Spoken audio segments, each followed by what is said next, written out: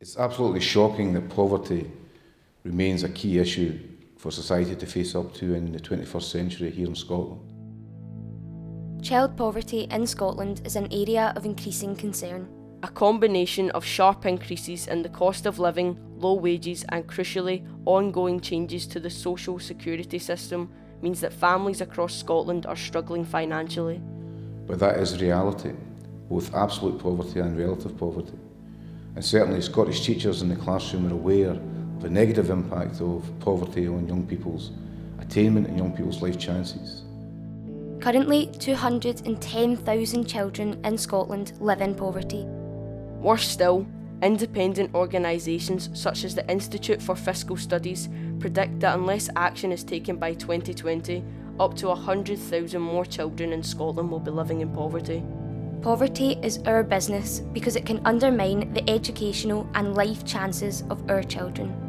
Research from the Joseph Rowntree Foundation indicates that the gap in terms of achievement and attainment between children from low-income and high-income households starts early. By age 5, it is 10 to 13 months. Lower attainment in literacy and numeracy is linked to deprivation throughout primary school.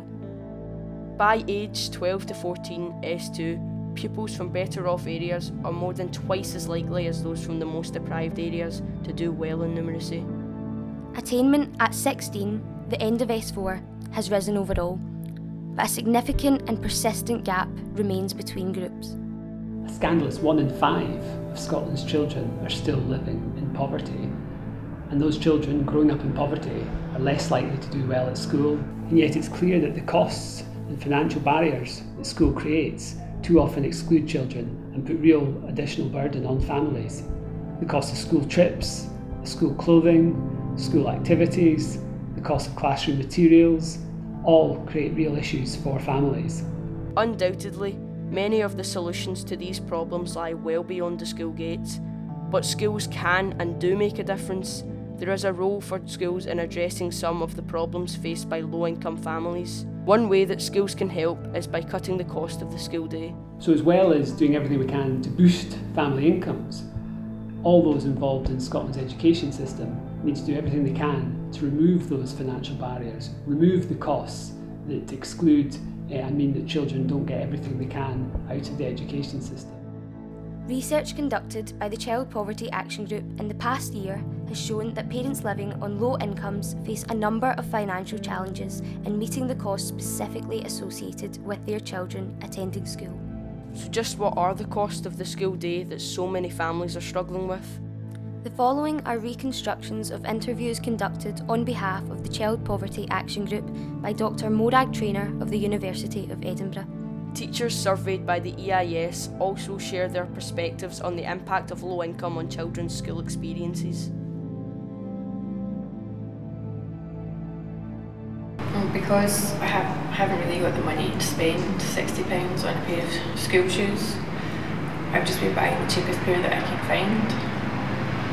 But they're not lasting very long because they're the cheapest pair. So they got school shoes for going back to school, and then my mum helped me in October to get them boots because it was really bad rain. So she got one of the boots and I got the other, but that's £40–50 as well. And that's me, I had to go and buy my son new school shoes again. I bought my younger boy them as well, but I got him the cheapest pair. And he said, they'll do you until I have the money to get you a not bad pair. But it's fine because he's in primary school, so it doesn't really matter. There's milk money, there's book money, there's other monies. And my son, he costs a lot more now. He grows like every 2 or 3 months. He's just... The cost of clothes, that's a lot more. School uniforms, school shoes, he's already been out 3 pairs already. Trousers, I think we're on our second set of uniforms. So, yeah, that all costs. And lunches. Having a bit of discount would help on things like school uniforms and that. Because the 2 oldest ones, they have to wear the school uniforms. So they have to have trousers, shirt, tie, skirts, whatever. They can't just... Well, the primary school kids, you can throw in joggers and a black sweatshirt and they'll go to school quite happily. But the older ones, it has to look nice. So they don't get slagged off by their pals for not having the right clothes. So it's the higher end stuff. They fit in with everybody else. So I suppose things like that could be a bit cheaper. But we see a lot of families sharing PE kits, even just one kit, and extremes from sharing 3 to 6 items of clothing. Some kids don't even have a jacket, and if they do have a jacket, they have one to last them the entire year. And then there's the issue of clothing not fitting properly, which causes embarrassment because they don't look like their peers. I know families get a clothing grant for kids who are starting after the summer holidays, but how is that meant to last them a full year? If I get him some decent school shoes, and I'm not saying he's getting the best, I'm not saying he's getting the name, but if he's got ones that are suitable for him and for the school, it's way above what I get from the school clothing grant. You know, you sometimes get phone calls from parents saying that they just don't have the money in respect to sending their child to school. The thing is about buses is you have to have that money in your hand every single day. I can well understand people saying that they just can't afford it. They just can't afford those 2 buses every morning. They may sound like a small amount, £5 a week, but for every month and every year, that is a substantial amount. And if you have 3 or 4 children, then that's a significant deal.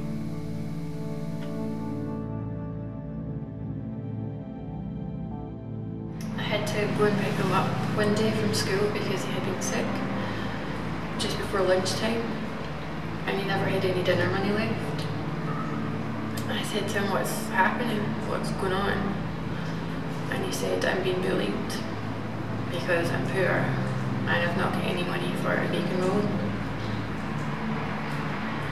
I know handing him £10 isn't the answer to everything, and I'm not going to be able to do it all his life. I'm not going to be able to pay him out of situations, but I just thought I can.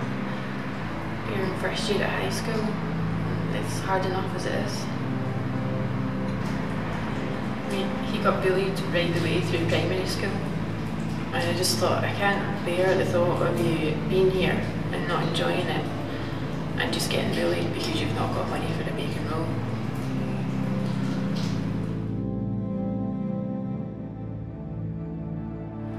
The school's always coming up with wee trips and things like that, and then you're caught out. It's not very fair that they don't give you enough notice. You know, maybe it's only £2 or £3, and they don't really see that £2 or £3 is a big issue, but when you're struggling it is. We've got a problem with them going in camps. For example, the twins that are at high school, when they were leaving primary and there was the P7 camp, there was no discount for the fact that we had 2 children. So for us to send both of them, it would have cost £400 odd. So it ended up, well, I think, truth that the 2 of them kidded on, they didn't want to go. Because they knew just how expensive it was going to be for us. But could they not give us a discount or anything? We even suggested that the school tried and do a cat boot sale or something, you know, just something to raise funds so that we could all get to go cheaper. Because we're not the only ones in that boat. When it comes to the school trips, there are some kids that just aren't getting to go. They're not getting to go on the big trips, and even the wee trips are a bridge too far for some families. Getting £5 or £10 off them just simply can't be done. If you've got to put away that extra couple of pounds from here and there, well, you're robbing Peter to pay Paul. You know, it can be an issue. It's not fair on the children who are left, and it's not fair on the parents who are moving heaven and earth to try and find the money somehow. So we have to make sure that schools are doing as much as they can to try and overcome these barriers that face young people from poorer backgrounds. We certainly need to recognise that schools cannot eradicate poverty more generally in society, but schools and teachers do make a difference in the lives of young people, both individually, groups of young people, and indeed local communities. So I'm very pleased to commend this EIS-sponsored resource as part of the approach that schools might take in addressing the issues of poverty and trying to make sure that as many young people as possible in our society are given an equal chance to gain from their education.